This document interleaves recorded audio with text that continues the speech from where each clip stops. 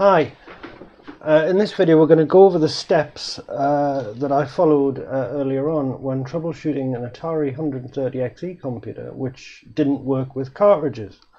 It was pretty much functional in every other way, but when you plugged a cartridge in, I was told the thing locked up. I found this to be the case eventually, although some cartridges did work, and while I did already fix the machine, I'm just going to go through the steps, the troubleshooting steps required to fix it, in the hopes that it may be useful to anyone else faced with a similar problem. So, let's have a look at the board. I've moved the microphone receiver, by the way, so if the audio stinks or whatever, I'm sure you'll let me know. And we got this strange interference on the camera now, which is nice. That's cool. Let's have a look at this. Let's have a look. Gain on auto. That's probably why. I'm not sure.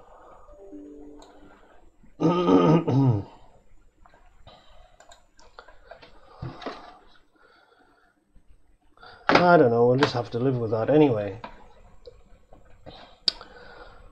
So the first thing we're going to look at on this machine is my trusty friend, SysCheck. So I couldn't immediately see any problem with this board, but it seemed sensible to eliminate RAM problems.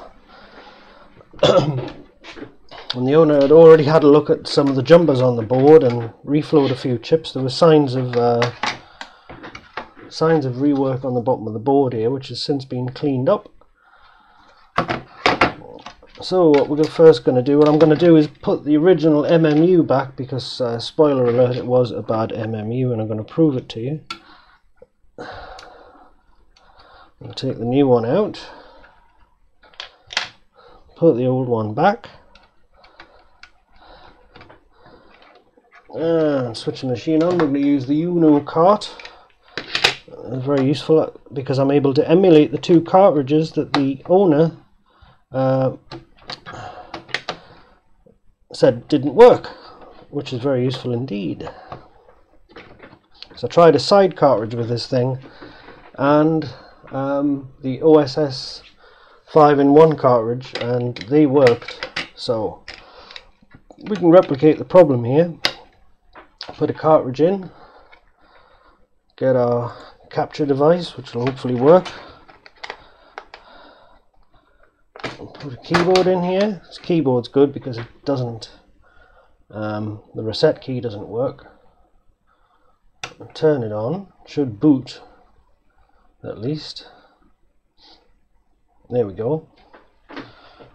Don't worry about the green Uno cart, that's still a non-standard firmware. So at first thought you think, well, yeah, it works. It works with the cartridge, and I believe the Uno cart is the 6502 side is communicating with the cartridge firmware via CCTL, so all appeared to be good. But anyway, he told me that let me get these YouTube notifications.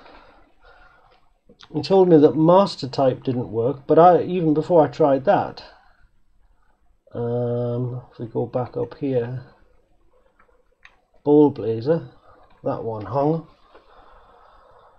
And the other two titles that he told me didn't work were Master Type and Pole Position, which were the two cartridges that he had tested with the machine. So as we can see, it's crashed.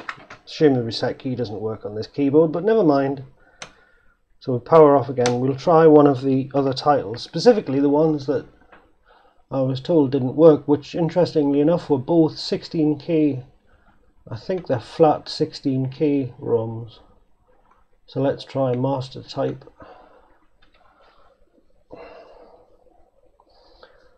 Which also doesn't work. So the first thing I did with this machine was have a look at the board, just to see if there was anything obviously amiss And there was a few blobs of solder around the place, and I picked away with the probes of the multi-tester just to see if they would clear any shorts or any little flecks of solder. Didn't seem to make any difference. So I went around the bottom of the board with wick and applied flux to the cartridge connector. Wow, really freezing problem on this camera today, blimey. And a colour issue. You're going to be like that, are you? Ah, well. Went over the bottom of the board, didn't make any difference.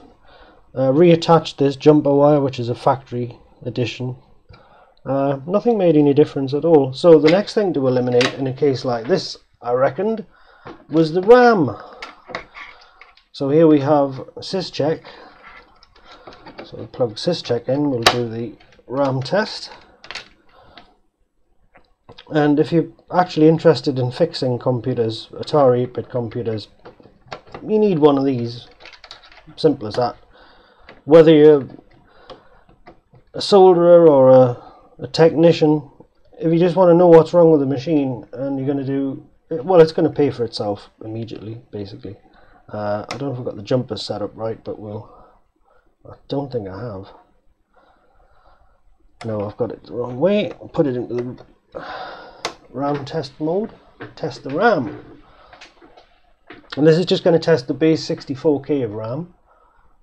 Now, what this device can do, aside from telling you whether you've got bad RAM, is if you shift all the jumpers into the other position, it'll boot the machine, not using the the motherboard's onboard RAM, but using the RAM on the SysCheck board, and optionally the operating system ROM on the SysCheck board. So there you can eliminate as a potential issue the RAM and the operating system ROM.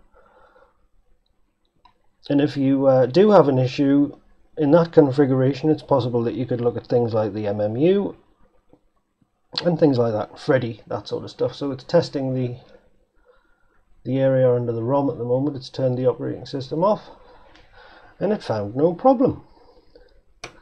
Now the next thing I tried, so we're going to boot the machine from the RAM and the operating system ROM on the SysCheck with the cartridge connected, and we're going to see if we get the same problem, assuming it works. There we go. So let's go back down. Well, we know that Ball Blazer doesn't work, so let's try that. So now we know we're not using the RAM on the machine nor the operating system ROM on the machine, and we still have a problem. So we've eliminated something else. So we can take all this out now and put those back into the test position. So I've checked out the connections on the board. I've reflowed with flux any dodgy looking connections, and I know that the operating system is probably okay. We know we haven't got a problem with the RAM. Now if we have a look, experience shows us that if we go to the schematic view here, shrink this down a little bit. Having installed a lot of Ultimate 1 megabyte boards in the past, and now and again having seen problems with cartridges which were almost invariably related to the ribbon cable which plugs into the MMU socket on the motherboard and plugs in the other end, plugs into the Ultimate 1 megabyte board, almost invariably if there was a problem with cartridges, it was a problem with that cable. And we can see why there's a problem with that cable, because we've got direct connections from the MMU to the cartridge port. Now I think RD4 and RD5 are like a cartridge sensing line, I believe. Correct me if I'm wrong, I'm sure somebody will. I'm not an expert in how these things work. And we've also got, I can hardly see this, S4 and S5, which I believe are involved in banking logic and that kind of thing. Certainly I had a look at a schematic of an Atari Max cartridge, and there were connections from discrete logic on the cartridge motherboard, on the cartridge PCB rather, to these pins on the MMU. So you can see that there's a direct connection between the cartridge and the MMU. So what we're going to replace on this board, well, we're going to replace the MMU. So that's what we did. So in this case I used hot air, took the old MMU off the board, cleared the holes with the soldering iron and the pump, fitted a socket, popped in a new MMU, and results were good, as I shall now show you. So that was the old MMU here that I've just removed. This one here, now this is like an in-house Atari part, but this other one is a sharp PAL chip. So I don't know whether these are less reliable, but who knows. So let's pop the cartridge in and see if we have a working machine.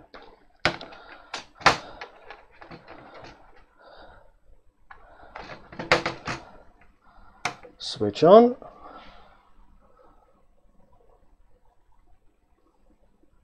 There's our Uno cart. Let's have a little look at Ball Blazer. It's not a red screen of death.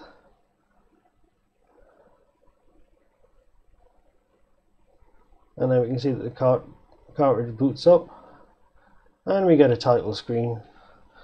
So to be sure, let's go back and test the two, specifically test the two titles that we were told didn't work. I'll make this a bit bigger for you so you can see what's what. So we've got master type. Let's see if this works. There we go, master type working.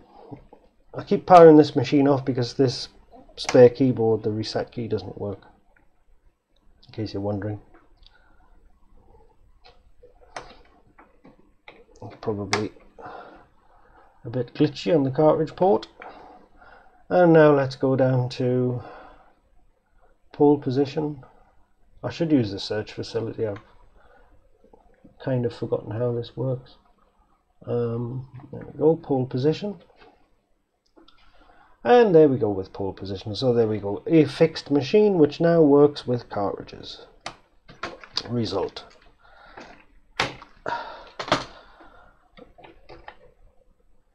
So hopefully that shows that, well, that would be the first port of call. But seriously, I cannot recommend SysCheck enough, because had replacing the MMU not yielded results here, this tool, which is of course by TFHH, is absolutely indispensable. So hopefully that was in some way illuminating. I'll have a look in chat, and there's no one in chat. So we will wind it up. It's just a short video. It's very hot in here tonight, so I'm not going to hang around. There we go. Get rid of that. Get rid of that. So there we go. One fixed 130XE motherboard, fully working with cartridges, and that's why I always, if it gets to the point where I've got to start replacing chips because I don't have a sophisticated logic analysis equipment here, I go for the MMU first. So I hope that was of interest, and I hope that was illuminating in some way. It might be useful to you if you're trying to fix one of these things. And until the next video, goodbye.